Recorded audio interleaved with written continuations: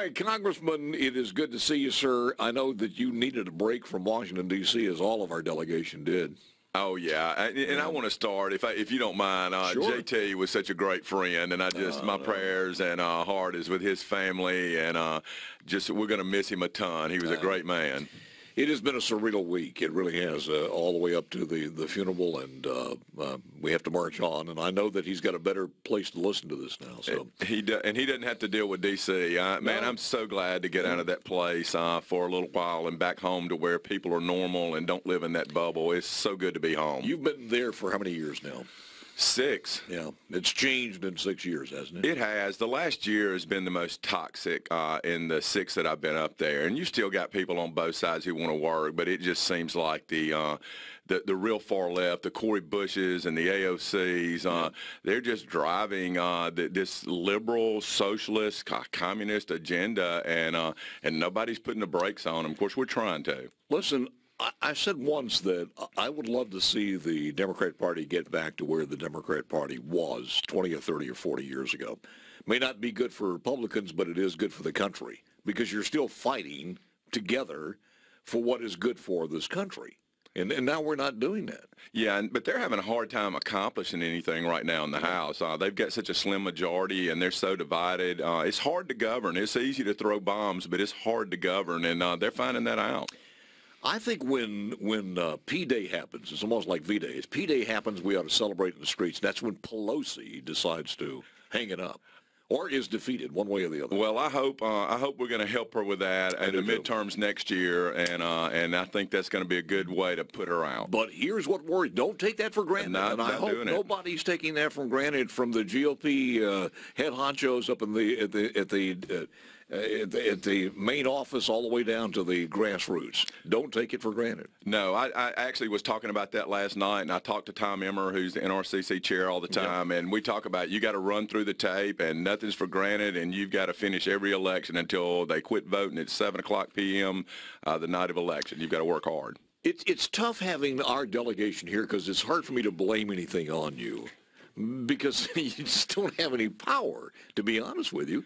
And when I ask you, and you could probably do it on the right hand, what things have you guys put together as far as a bipartisan list that's made it all the way through?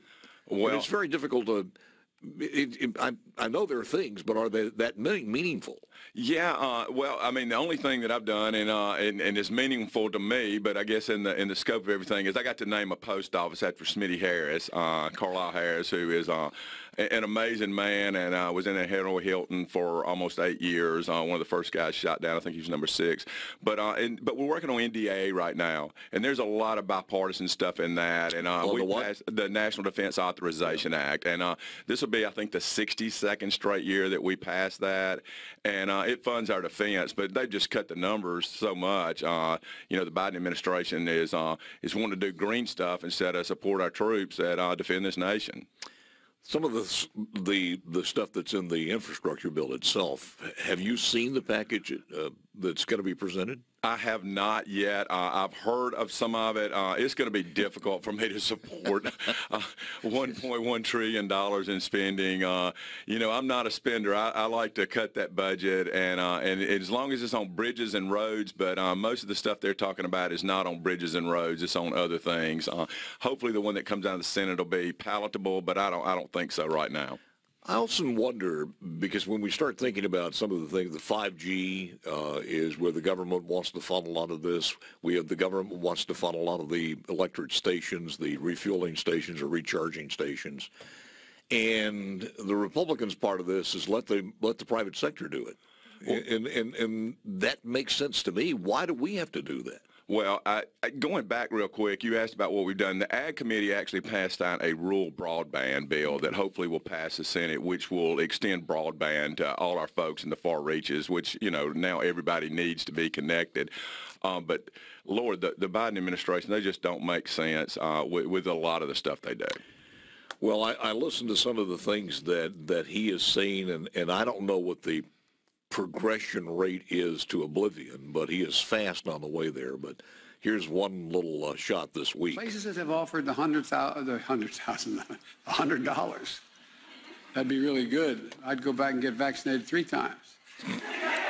But all kidding aside, offered the $100 to get vaccination, have seen an uptick of 25% in daily vaccination rates. I got to tell you, that one of the things that just, maybe because I'm a baby boomer, but you go out there and you work and you do what, you earn what you do.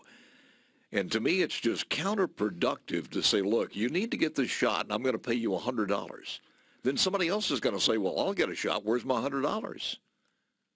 Or if you've already gotten it, it's kind of like yes, that's right. I've already gotten it. Where's mine? But talking back on the energy stations, you know, electricity has to be made. It's not, electricity is not just a raw substance, and so it has to be made. And you still have coal or gas or nuclear, and they're not paying taxes like you pay a gasoline tax, which maintains our highways. But you're not paying that on these electric charging stations, so it sounds great, but it's not. I mean, there's nothing to fund the highways in. It's happened over and over to us, and I sound like a dummy sometimes on the air mentioning this to people, but you kind of want to slap them and say, have you seen what's been going on with the light bulb, with the toilets, with the plastic bags, with the paper bags, with all of this difference? It never works out for them.